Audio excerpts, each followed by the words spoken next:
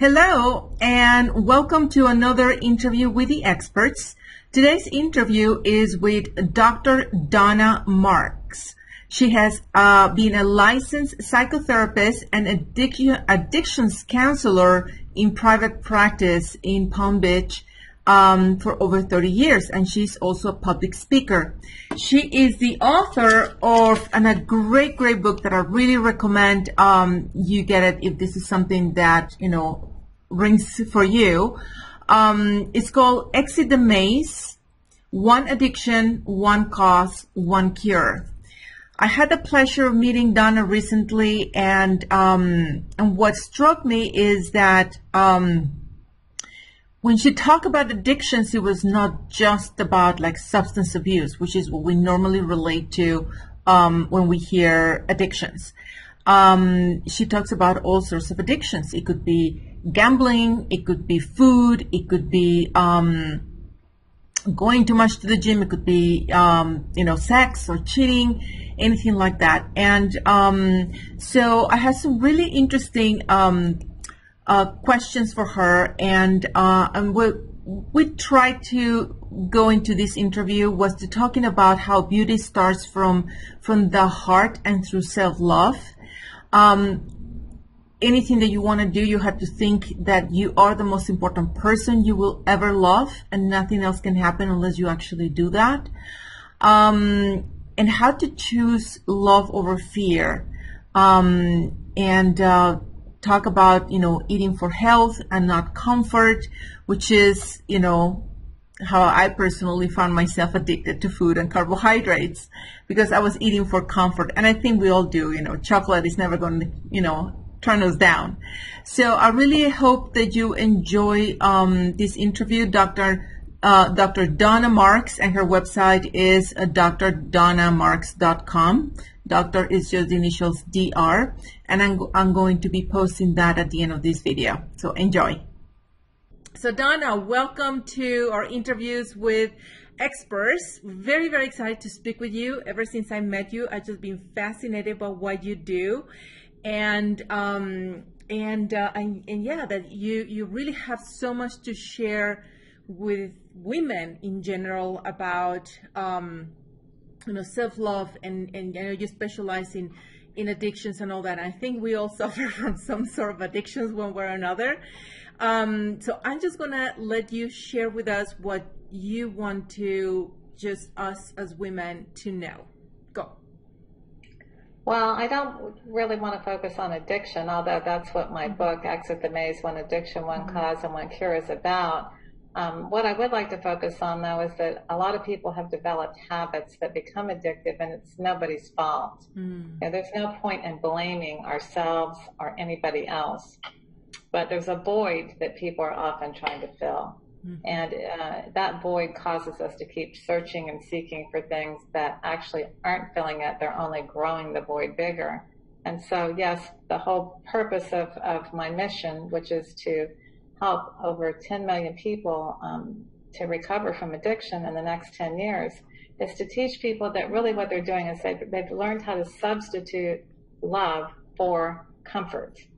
And you can get both, but you're not going to get it in a substitute for love.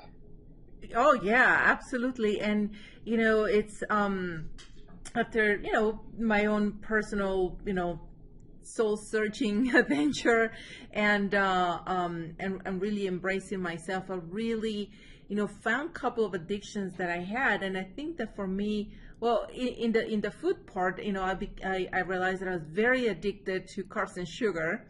And then I was using food as a substitute for a void, as you said. That was back in my 20s and 30s. I was never having the loving relationship I wanted. So, well, I'm sorry, but chocolate never betrays you. It always feels so good. Well, chocolate isn't the addiction. Well, it's the sugar, Chocolate's yeah. actually very good for you, for your hormones, for your brain, but it's the sugar in the chocolate that Right. gets you. Yeah, that's exactly it. That's exactly it. So, what can you tell us about, what are we women most, you know what I do is I really love to my mission is to empower women to feel confident and elevate their self-esteem. And I use boudoir photography for that. And I approach it from the point of view that it's such a visual experience that when you see yourself looking absolutely beautiful, it really, I feel like your brain gets rewired. The more you see yourself beautiful and having these positive feelings, I feel that it really rewires your neurons. So what do you think about that?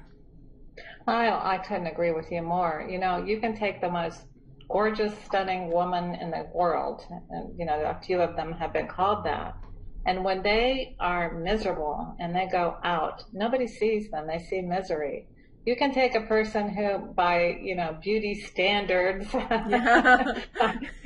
Miss America or Lady Clairol or something like that, who, might not look so stunningly beautiful to that type of person, but when they go out and they're radiant and they're happy, they are the most beautiful person in the room. Mm-hmm. What do you? So you're right. It comes from within. When you let your light shine, mm-hmm. and we all have it, then beauty shines through. Mm-hmm. So from your knowledge and your experience, speaking to so many women and helping so many women, why does that happen? Why can you have a woman that is absolutely gorgeous, but she just doesn't feel worthy, she doesn't feel attractive, and then you can have just an average girl, I happen to have in the studio sometimes girls that, they're plus size, and they just feel that they're just so comfortable with who they are. What happened? What's the difference? Well, the difference is often that someone who is miserable has had a lot of trauma, mm-hmm. or they're going through something painful, and they haven't resolved that trauma. And I talk about how it's that trauma that causes that wound or that void to form to begin with. So maybe it's something that happened early on, or maybe it's something recent like a betrayal or some type of assault, some type of huge loss, and they're feeling that. So many people don't know how to work through their trauma. And part of the cure for any type of addiction is healing that wound and filling that void with self-love. So someone who does feel that self-love, who does take care of themselves, they're not putting that on anyone else. They're not putting it on society to determine what they look like. They might inform themselves of the things that accentuate beauty versus things that don't accentuate beauty. I mean, if I put, I don't even want to go there because I was going to say if I put polka dots all over my face, that may not be so beautiful, but to some people it may. So beauty's in the eye of the beholder. Yeah. But the point is that the person feels beautiful from within, that there's an inner peace, an inner knowing, an inner confidence. And that comes by not having unresolved issues within and tapping into our spiritual nature, our true nature, which is a loving being. We are born and as loving beings to love and share and receive it. And so when we are restored to that state, whatever beauty is there shines forth. Mm-hmm. What do you tell a person when she just says, I just hate my body. I just hate my body. I don't like it. Doesn't matter what I do. I never lose weight, or it has an odd shape. What do you tell her? Yeah, well, the first thing she has to do is get rid of that word. Because we have become much too emphasized, and it's nobody's fault, but from the moment we come out into the environment, we're getting bombarded with, you have to be this thin, or you have to be this weight, or you have to look this color of hair and this color, da-da-da-da. And if you're not using this kind of makeup and you're not wearing these kinds of clothes and you don't have this kind of body, you subliminally and sometimes directly get those messages. And, most movie stars are, glamorous and perfect.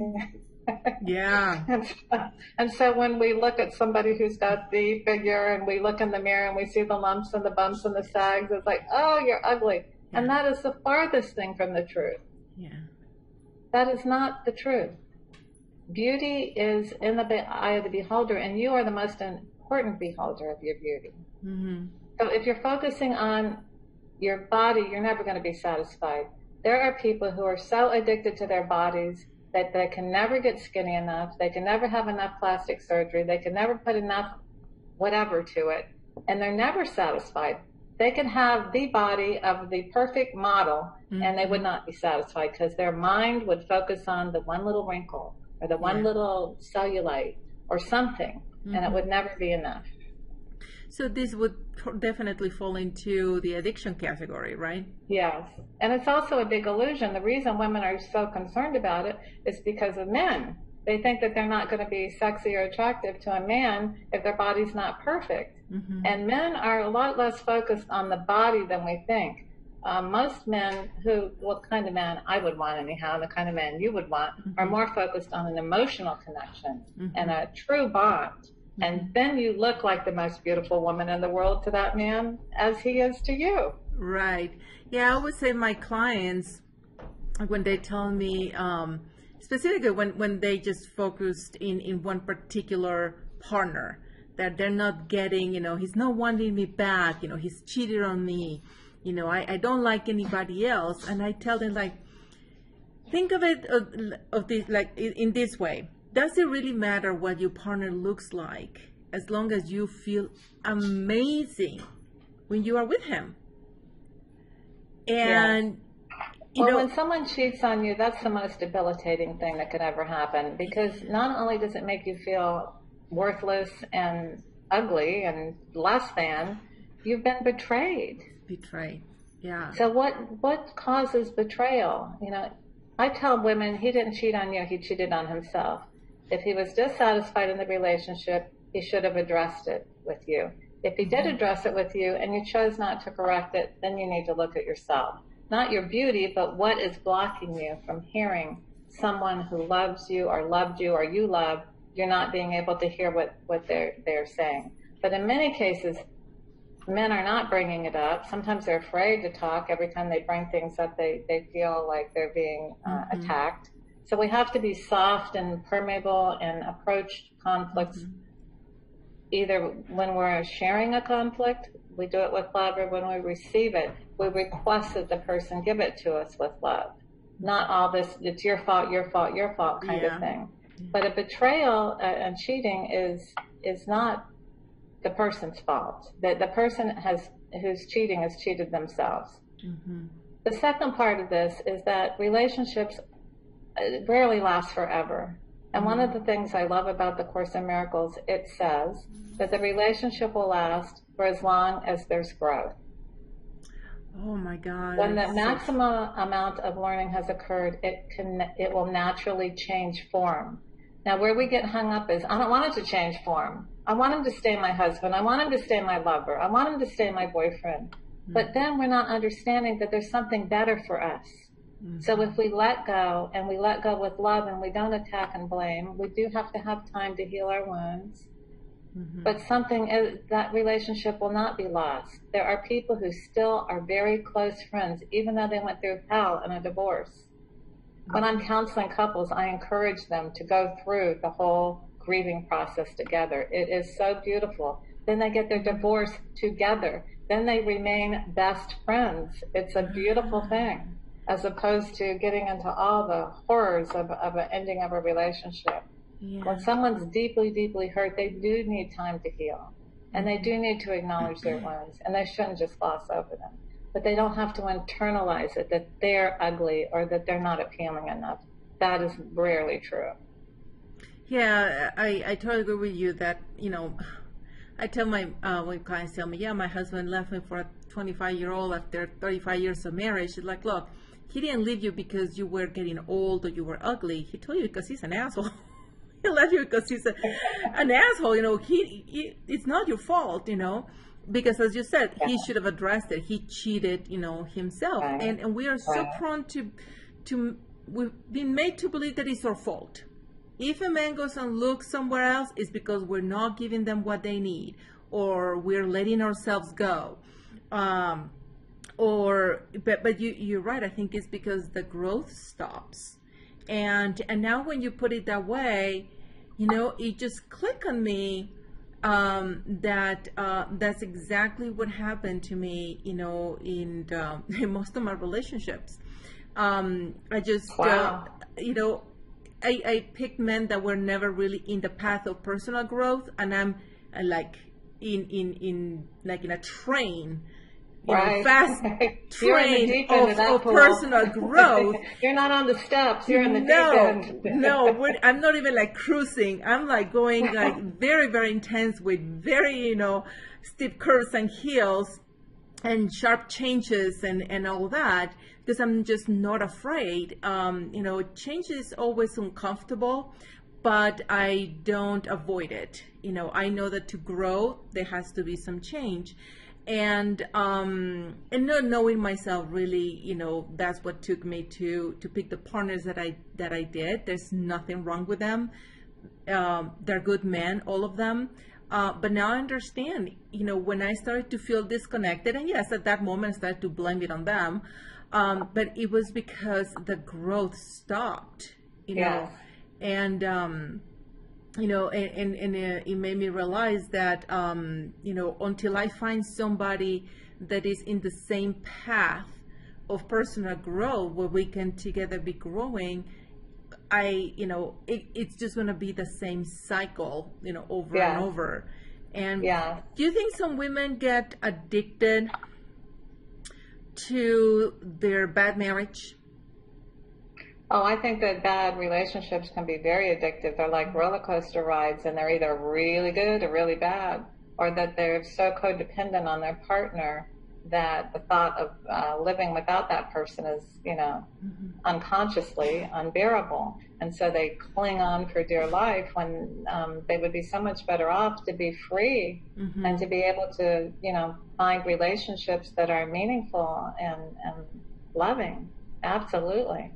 What are the things that would stop them? I mean, if you really have an abusive, husband, or somebody that really doesn't respect you or doesn't share the expense, doesn't do what a husband should do, like help with the kids. He instead goes and as soon as Friday is here, he goes with his friends and leaves you at home raising the kids by yourself. So it's basically living separate lives, but you stay there.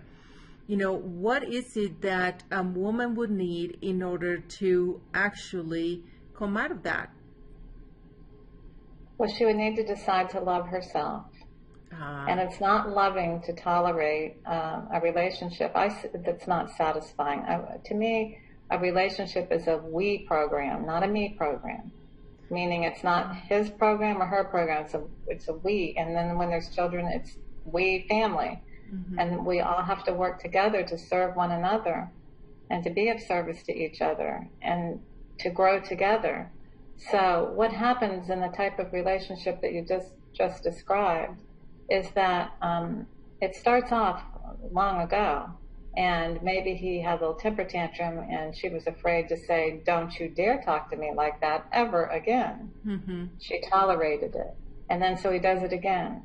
And then he does it again, and it escalates and escalates, and each time he's escalating his anger or his abuse or I'm going out for the weekend or whatever he's doing, and she tolerates it. They both become desensitized to how wrong it is. And then the fear sets in. Well, he's not doing this, and this, but at least I'm getting this, and this. The compromise sets in. The justification, the rationalization, keeping the pain numbed out. So sometimes a woman like that will find her own life, or she'll develop a substitute for the romance and the love that she's not getting from her spouse, or maybe she is getting that from him, but all of the other things are missing. There's not a really true safe, and I mean safe, emotional connection. So yes, it becomes addictive, but it's based on fear, not love. I'm afraid to move out of this. What I try very hard when I'm working with women like this is to say, you must love yourself and you must learn to speak your truth, but speak it from love. What happens is women either clam up and hold it in, or they blow it out like a fire dragon. And if you hold it in, you're not going to get anywhere. You're just going to get depressed and become less and less appealing to yourself, let alone the relationship. And if you blast the guy, that's not going to serve any purpose. Nobody wants to be blasted. You don't like being yelled at. He doesn't like it either. Yeah. So you begin to say things like, I'm very concerned about this marriage. I love you with all my heart. You point out the things that you did love about the person. And then you say, I don't feel like the balance in this relationship is what I'd like it to be. I'm not going to be yelled at anymore. I'm not going to be left alone on the weekends anymore. I'm willing to get some help with you. I'm not going to say you're at fault. I don't care about blaming. I care about getting our marriage on track. Are you with me or not? Mm-hmm. What if he just like doesn't say a word? Because I feel He that may not say a word. He Yeah. may just need to take it in for a while, Take it and then in, you have to get into action with it. Uh-huh. I'll give you some time to think about it, but we need to talk about this because I'm not willing to do this anymore. Mm-hmm. Yeah, I feel that I remember one relationship that I had, I was afraid to actually do something like that because I was afraid that he would leave me. If I would Yes. force him to actually look into his inside and work on through his own issues, he would leave Right. me. And that was, Right. I didn't want to be left. You just said two things that everybody thinks. You can't lose somebody you don't have. Yeah. So he's already left you if you don't have him. If you're not connected emotionally and romantically and somewhat spiritually, you don't have him anyhow. So he's already gone. Mm-hmm. Okay.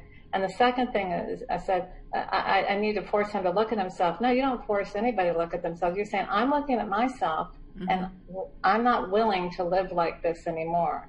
Are you with me or not is different than saying you have to do this and you have to do that.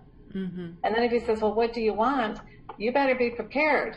Have it already written down. Yeah. If you're going to go away on the weekends, I want to know where you're going and what you're doing. I feel very unsafe. You just walking out the door on Friday night and strolling back in on Sunday. That's not a marriage. Right. I want us to share the responsibilities around here. I feel like a maid. I'm not living like that anymore. It's not comfortable for me. I want to share the weekends with you. I love you and enjoy spending time with you. And, be prepared that he may really like it that you're doing this, or he may not like it. But you have nothing to lose and everything to gain. Mm-hmm. Yeah, when I finally have my own relationship breakthrough was my third marriage, because I was married 3 times. I am a strong believer in marriage. That even if it didn't work, I keep doing it. Yeah, keep doing it until you get it right. And having children. I had to really work on that addiction. That was my last one. It's a numbers game, eventually I get it right. Yes, but you've got to forgive yourself and never give up, and you keep working on yourself. Yeah. And I'm so blessed now with a wonderful marriage. Yeah. So we don't give up. It would have been real easy for you or I to say, no more. I'm done with relationships. And that's what a lot of people do after they've had several or quadruple failed relationships or marriages. They say, I'm unworthy of this and I'm not going to do it anymore. Never, never, never give up. Ever, ever. Yeah. Yeah. And then when I decided to get divorced the third time, it was a time where I felt that I did it in a very self-loving way, that I sat down with myself and said, what is it that I really want? What is it that I really want him to do? And like, okay, and I wrote the list. Like, you're going to come home on the weekend, or after finish your call, or you're going to be on call. You're going to stay on call with me, not with your mother. And you're going to pay your debts, or we're going to sit down and do our bills together every month and manage our finance. So it was like I'm not going to be hinting at you. Here is a list of things that I wanted to you. written down, and then another list of the things that I wouldn't tolerate. And the years went by, and I gave him fair warnings. Okay, this is strike one. This is the kind of things that you just like walk all over me, and I'm not going to tolerate. Strike 3 and you're out. Then strike 2 happened, and said like, okay, I'm just letting you know this is strike 2. This is absolutely no. I'm not going to take it a third time. So at time strike 3 came, obviously he had nothing to say. He had nothing to say, and he just packed and left. Wow. And so it's like, I wonder if he did it on purpose, but because he didn't have the guts to tell me in my face. I was just well, he may have just realized he couldn't do whatever it was that you wanted. Right. And a lot of times, people, men or women, they have addictions, and they try to stop. The spouse doesn't understand addiction, and they don't understand that they can't help themselves without getting some type of help. Yeah. So I try to help people to, approach it like.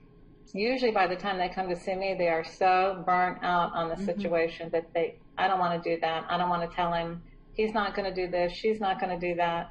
But when people still love each other and they see the good in the person and they see that the person earnestly does want to get better, then that can be a beautiful journey together.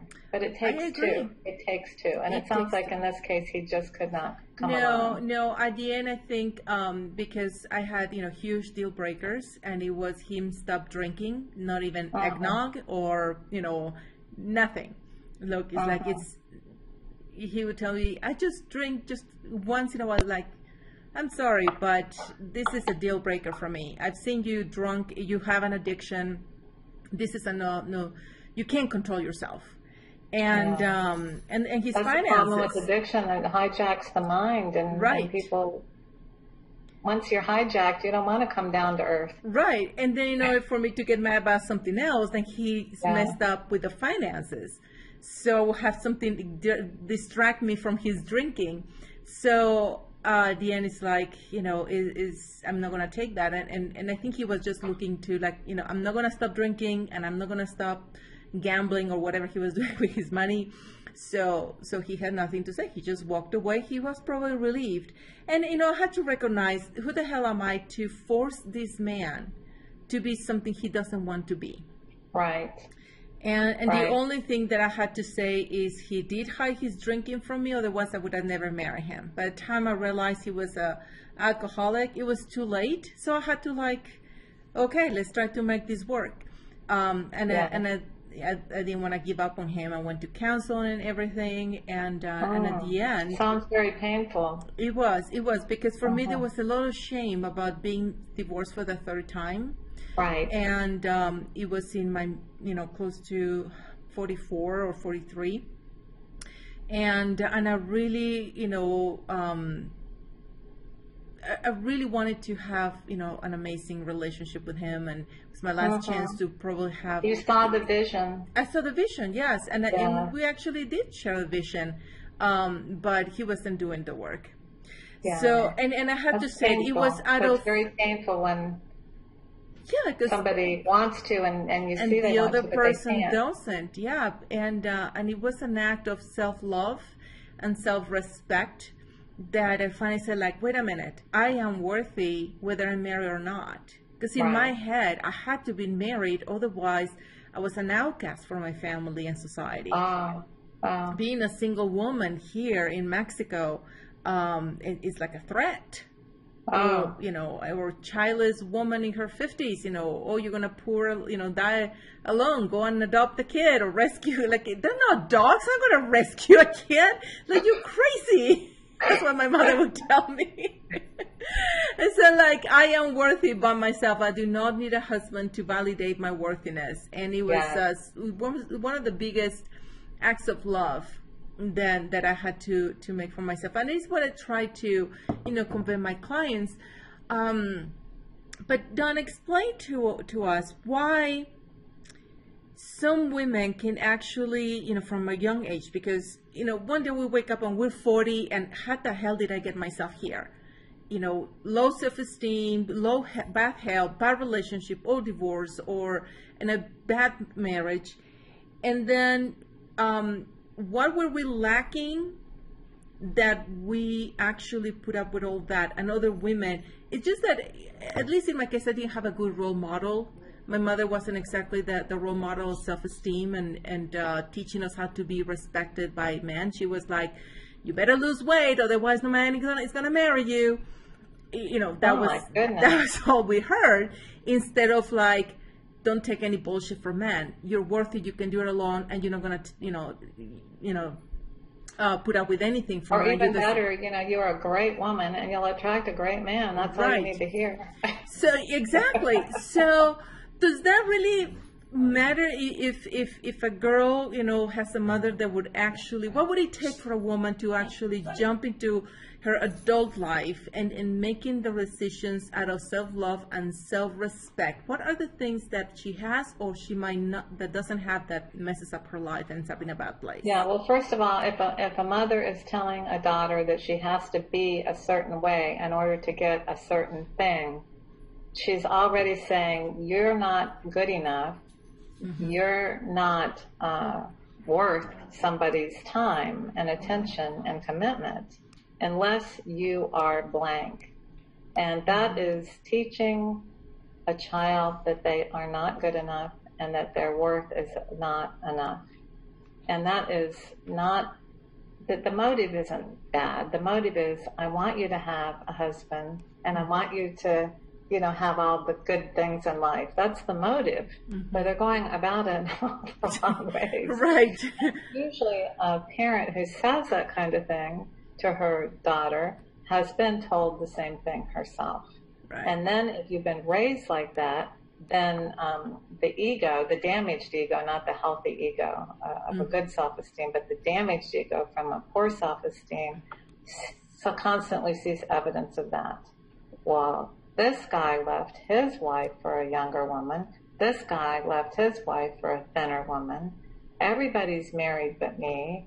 I'm getting divorced. All the negativity keeps it intact. All on a false premise that you have to look a certain way to find a guy, which is utterly insane and ridiculous. What you need to find a really good guy is to have it together. Mm-hmm. And that means you love yourself, you respect yourself, and everything else falls into place. Mm-hmm. Most of my clients are 40 and up, and I would say half and half are single, half are married, and a lot of my clients in their 50s, I have women come into the studio and they're these beautiful, successful, super achiever women. They're independent, they have their shit together, their finances, they're working on themselves, they invest in themselves, they're just happy, they're just full of life. And then they tell me about their boyfriend. And I'm like, why? Why are you dating this guy that in 3 weeks is living in your house and he's just a drummer and he is 50? Why would we do that? Well, I think that goes probably deeper than what we can get into today, but that probably has to do with, again, self-esteem issues that started off in childhood, and that she's become so independent and lonely that she's settling for someone that she doesn't need to settle for. There's also the fear of lack. It's not just our looks that have conditioned us. It's the age thing. If you're not under a certain age, you're no longer marketable. Well, that's also totally ridiculous. When I was in my 50s, I had more fun dating than I ever had when I was younger because I had confidence. Yeah. There is never a lack of people. And if you're not dating someone or you're not in the dating realm, there's so many wonderful people just to get to know and enjoy. It doesn't have to be about finding the relationship. Just find some relationships. And women are the best place to start. That's true. In terms of friendships. Yeah. I don't mean having romantic. Yeah, friendship. The friendship. Yeah. Getting involved. Have a relationship with yourself. What have you always wanted to do that you've never done before? And then do it. Dance lessons, art lessons, reading classic literature, traveling. There's just a million things that you could do. Go to concerts.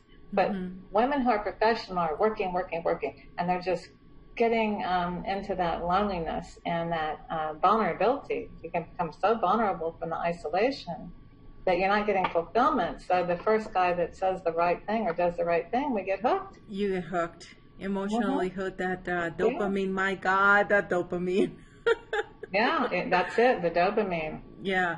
And especially after a while of being single, and then somebody pays attention to you and makes you Right. feel Does like and you're, does the right things, pushes the right buttons. yeah, exactly, the right buttons. I mean, do men know this? I mean, because here's a couple of things that had happened, that I've heard of some of my clients or people that I just talked to on the phone. They're very easy prey to con artists. Like, I remember one time this lady, beautiful, African American lady, very voluptuous, but she was just so confident in her body. And she was taking these pictures for her boyfriend. It's like, oh my God, that's so great. Where does he live? Or what does he do? It's like, oh, he is a professional soccer player in a team in Africa. He is from whatever African country. Oh, how do you meet him? Oh, we never met in person. We met online. He's going to be here shortly. Meanwhile, he needs money for the tickets to get here. Well, not that. She was going to actually go visit him. And then there was another lady that she actually was going to go all the way to Hong Kong to marry him so she could bring him to America. You never met this man. So is that lack of self-confidence, lack of self-value or worthiness? I think it's fear of lack. Yeah? Fear of lack, yeah. Rather than just enjoying my life and waiting for it to come to me, for him to meet the right person, I'm enjoying my life so much. If I meet him, fine. If I don't meet him, fine. And I'm not going to be looking for it, so to speak. I hope it happens, but I'm not going to be looking for it. And I'm having so much fun living my life that I'm not vulnerable. I'm not vulnerable to that. And I'm also paying attention. So you think like, just feeling incomplete? Like, what are your priorities in a relationship? And if the guy, if your priority is someone successful and he's not working, that's right there. Friend. Maybe friend. Maybe. Probably not, because you may not have much in common. Because he's got a lot of free time and you don't. And he doesn't have the income that you do to do the things together that require, money. So maybe not even friend. Absolutely. So how does a woman can work on herself on these issues? Because I help them through photography, which is very visual, and and that just helps you a lot to actually have it's almost like jumping out of an airplane. And then somebody takes a picture, and yes, you are jumping off an airplane. It's like, oh my God, if I can jump off an airplane, what else can I do? So it's getting yourself out of the comfort zone. What are the benefits of a woman getting out of her comfort zone? And the things that she can do to actually really get herself unstuck. I just hear that word. I just feel stuck with my life. I think the first thing that people have to do is understand if they have a low self-esteem or if there's some kind of underlying void, that has to be addressed. So that wound needs to be addressed. And again, not to blame anybody, but to understand what happened and then to grieve it, to feel the feelings about whatever happened to cause that. It's not enough just to know that maybe I was abused or I was traumatized or I was raised that I wasn't good enough. There's emotion that's stuck there, because when a young woman is told that she has to be a certain way to get a certain guy or something like that, that was painful. Something really shot right through your core of your self-love. So that needs to be addressed and felt. And that's what therapy does. That's what the workshops and seminars that you and I talk about, that's what they do, is really access that wound and drain it of the pain and trauma that's been bottled up inside. And then to learn how to love yourself, which means you would never, ever, ever say anything like that to your own little girl. And so you would never, ever, ever say anything like that to yourself. And when you wake up in the morning, you wrap yourself in your big comfy blankie and you look out the window and you're grateful whether it's raining or it's sunny. It's nature taking care of the planet. And when you feed yourself with really healthy, delicious food, not because it's comfortable, but because it's nourishing your wonderful body. And you want to take care of your body because it feels good to do that. And then if you exercise or when you're getting dressed or when you're bathing, you're really experiencing that. Just like a baby's playing in the tub, and Mm-hmm. wee, and the Yeah. splashing water, and you stay in that childlike and really enjoy taking care of your body and your mind and meditating and music and walks and appreciation. And when I do the workshops, I really get people into an individualized self-love program. It's not Mm-hmm. something we can just cover in 5 minutes. It starts with the minute you're born. You're either Mm-hmm. feeling it or you're not. There's either, no mother is perfect, but it's got to be good enough. Yes. So if there was problems, we just look at where the gaps are and learn how to fill them in. If there was huge traumas, then we have to do some deeper work. Mm-hmm. But no matter what happened, I was born into addiction and abuse, and I was able to get completely healed and healthy. Mm-hmm. I wouldn't want to be addicted to anything anymore. That's the cure. That it no longer appeals to me to do something that isn't good for me. Mm-hmm. It's not like I could be pulled into it anymore because it's just like, no, thank you. Yeah. This Yeah. feels too good. This happiness, this feels too good. And yes, Yeah. traumatic things happen, but because I'm approaching them with love, it has a whole different outcome. Yeah. Yeah. I actually, I always struggled with my weight, and it was because I was very addicted. The diet in Mexico is full of carbohydrates, Mm-hmm. and it's, I had no education about nutrition whatsoever. So Mm-hmm. the only way that I knew how to lose weight was to starve myself. Mm. And but when I educated myself, about what food does to you, and it's like, oh, it's sugar that is your cravings. That's why. Right. Right. And yeah, so I did a carbohydrate cleanse sugar. Oh my God, what a headache!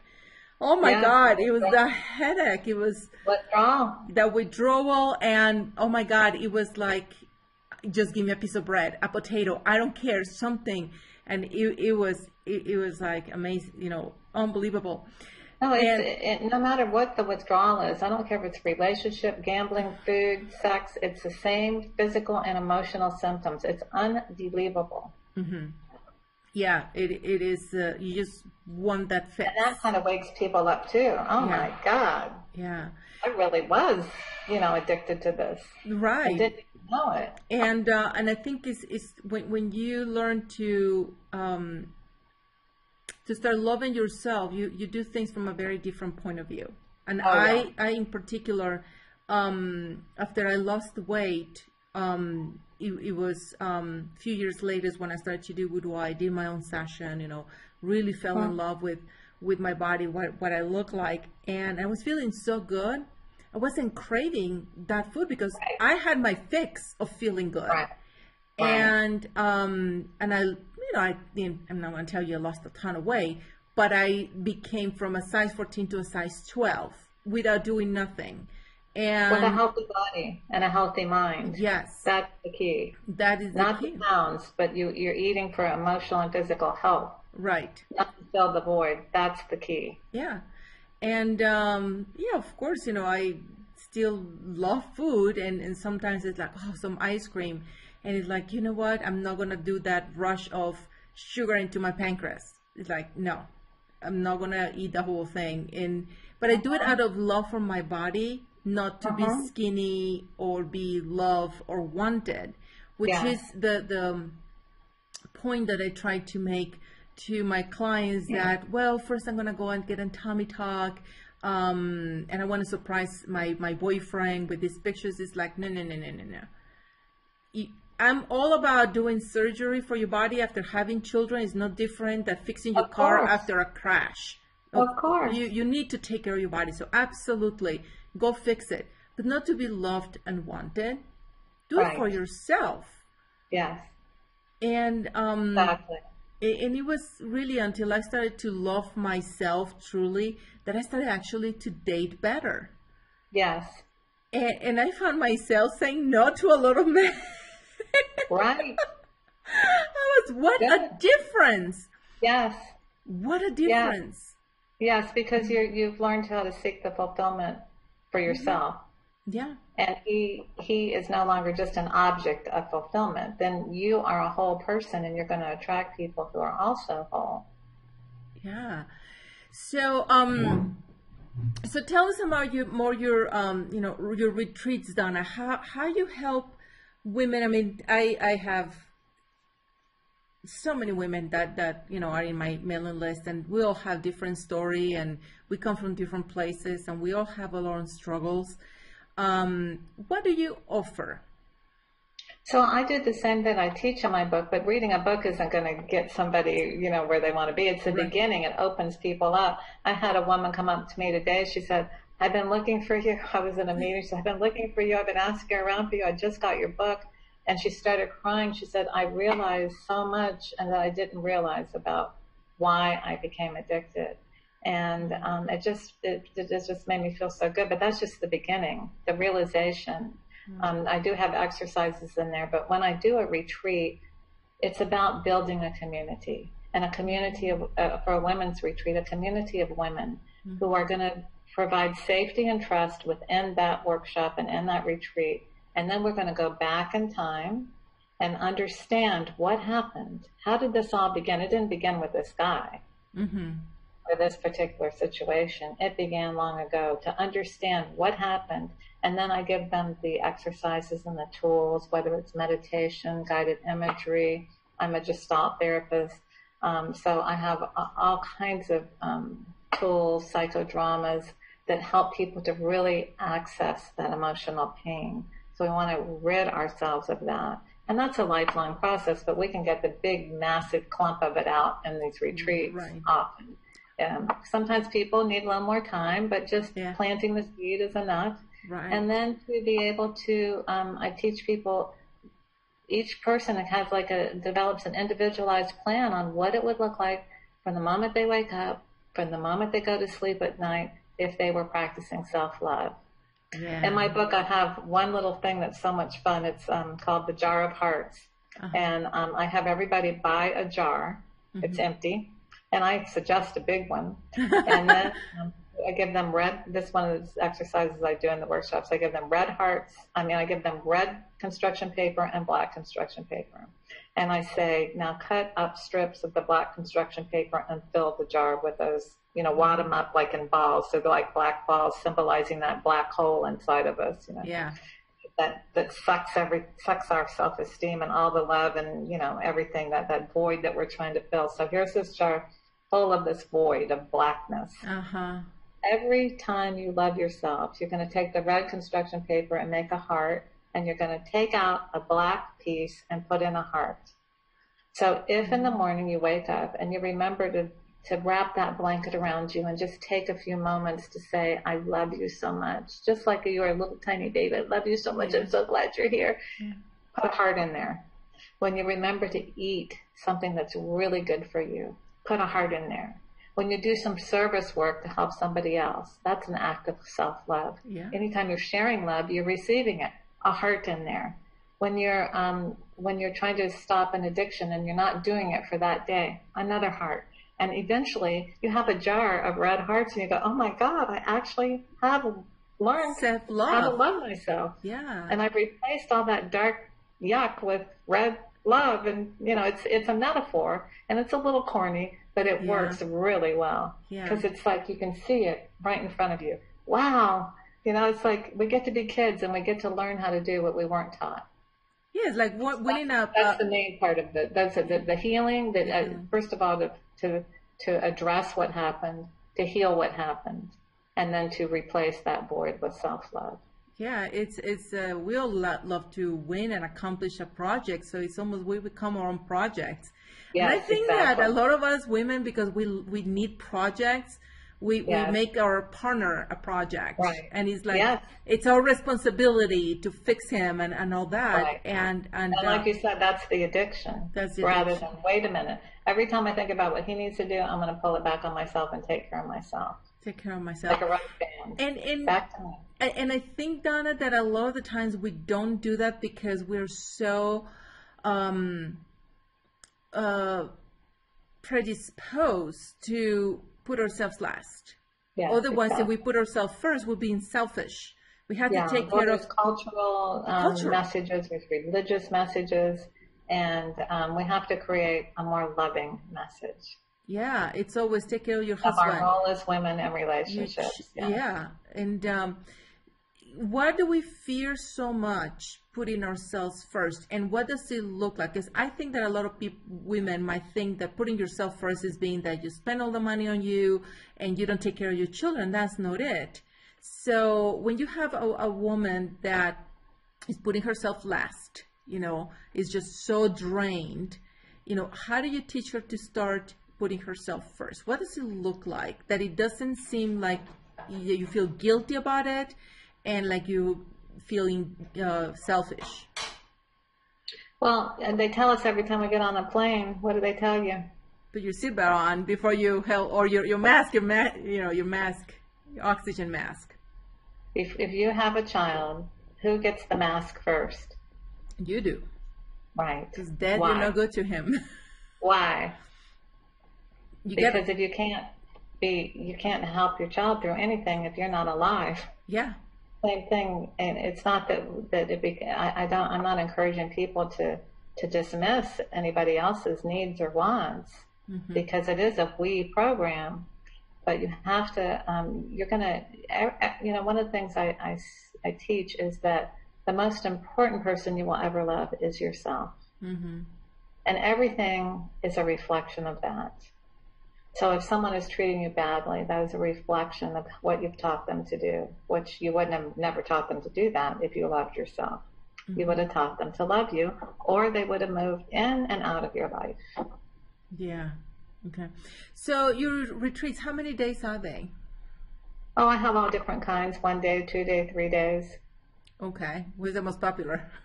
And they can be, well, usually it depends. If somebody's just, checking in for information, and they don't really want to get deep into it. Like we have some things locally here just to kind of, my mission is to save 10 million lives in the next 10 years. So Yeah. I'm approaching it from every angle, but I'm willing to do customized for, if somebody wanted a longer one, and I can manage my schedule to do even longer than 3 days, I'm willing to do that. But the average is like 3 days. For really, people who are really wanting to get in there and do some deeper work. I believe in full immersion. So Yes. 3 days Yes. sounds fantastic. Now tell us the name of your book.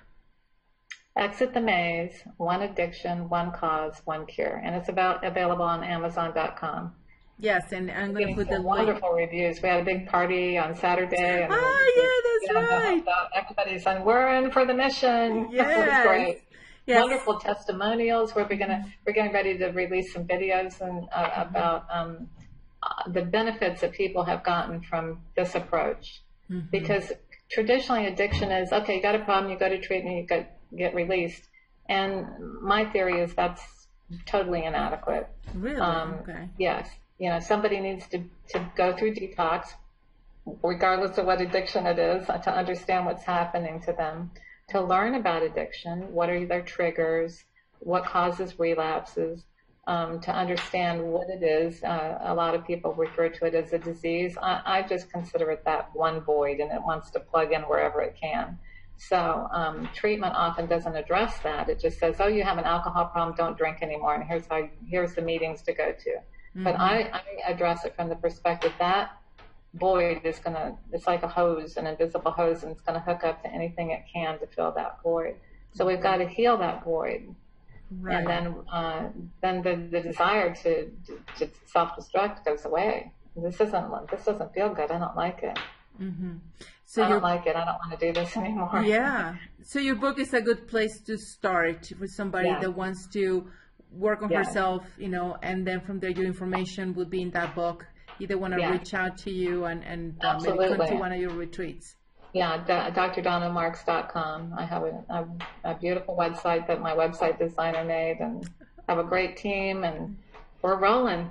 That's beautiful. Well, congratulations for the launch of your book. I can't wait to actually, be presenting my book to you as well. But that's I'm just in baby steps right now. Such a beautiful, worthy cause that you are engaged in, and you're helping so many people too, and it's wonderful to be able to share this with you. Yes. Oh my God, it really has changed my life. It has filled it with so much